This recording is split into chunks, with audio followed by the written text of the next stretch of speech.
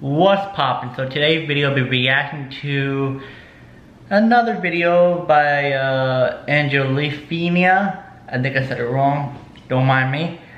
This one is dating talk in the UK.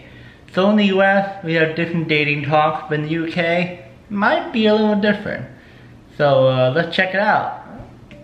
Let me guess, you thought French was the most romantic language there was, right? Wrong. Turns out us Brits have got a language of love to call our own. And much like Benedict Cumberbatch singing a One Direction song while stroking a kitten, it's pretty hard to resist. Okay. Dating can be confusing at the best of times. When should I text? Is it okay to hold hands on the first date? At what point do you reveal the shrine you've made from strands of the hair that you've collected from the shower for the past 8 years? The answer to that last one, by the way, is never. It didn't go down well. Sorry, Nigel. But on top of all that usual stuff, Americans also have to get their heads around our often confusing dating terminology. Careful now, you might start to blush. If you think someone is hot or good looking, you can say that they are fit.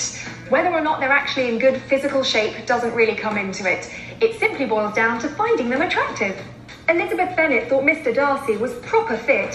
He is well buff, she whispered to herself.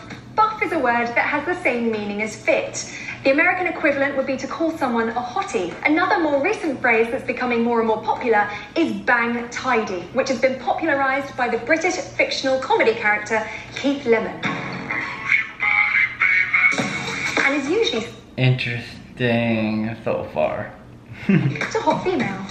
Mr. Darcy glanced over at Miss Bennet and exclaimed, "She is bang tidy." Yes, you couldn't deny that these two fancied the pants off each other. Outside of the UK, fancy is generally applied to swanky hotels, Fabergé eggs, and Iggy Azalea songs. But over here, to fancy someone means to be attracted to them. During the 16th century, the word fantasy started to take on the meaning of desire and was shortened to fancy. So if you desired someone, you would say you fancied them.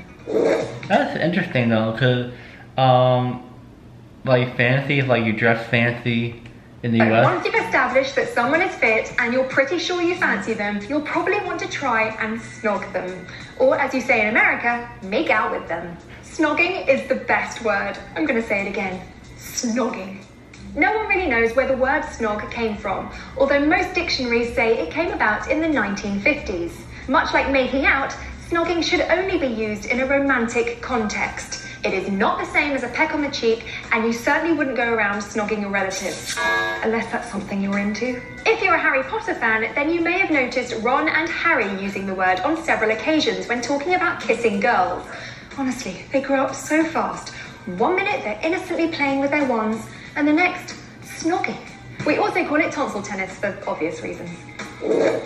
Let's say you're out at a bar, pub or club with the specific goal of chatting someone up and hoping to get lucky. Well, we often call this being out on the pull. To pull someone can generally mean anything from snogging to a bit of fooling around, and is only really used when you're trying to seduce someone new or who you're not already romantically involved with. So you wouldn't really say, "I want to pull my boyfriend," that just sounds weird. But you can snog him until your heart's content. Just go and do it behind the bike shed.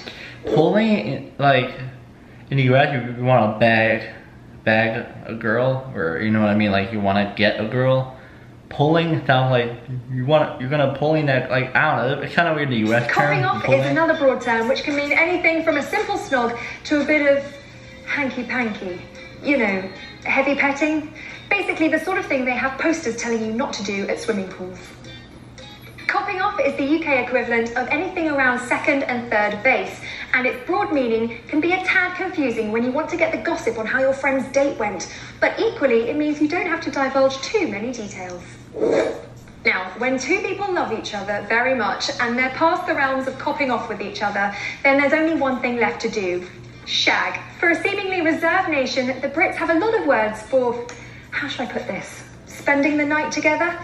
Yep, shagging, bonking, or getting your leg over are what you Americans might call a home run. Also, let's say you found someone... Yeah, hold up. We don't say home run. We say, man, what do we say? I mean, it's different. Different years we say different terms.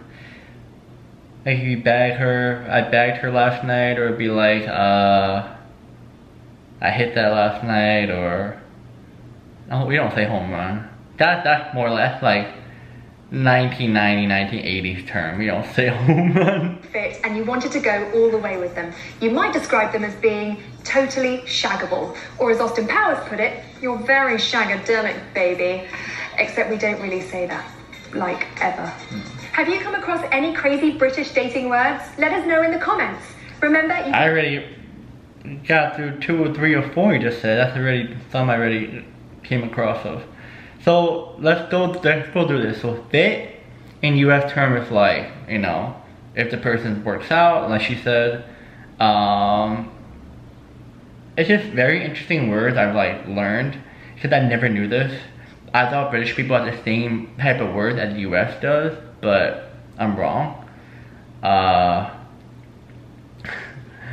just never ever heard these words. I'm like still like kind of like wrapping my head around this. Like, how do I go out in public? Say for example, I go to Britain, and I mean the UK, my bad, and I talk to a girl. I say, yo, like,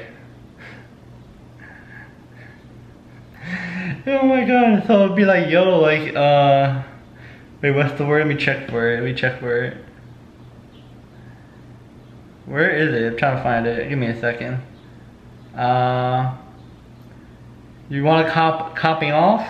It's weird though. Like, it's like certain words. Like, I feel like I'll just feel kind of like uncomfortable saying, because I'm so used to US terms. Like, you don't want to go back to my place. You want to, you know, that's. But hey, man, we learn from a lot of places. No matter if it's dating, if it's speaking a certain language, if it's different type of food, it's cool.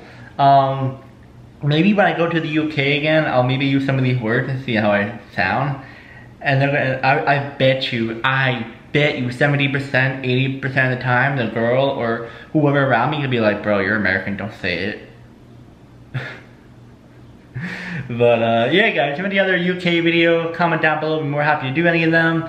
And yeah, see you guys next video. Peace.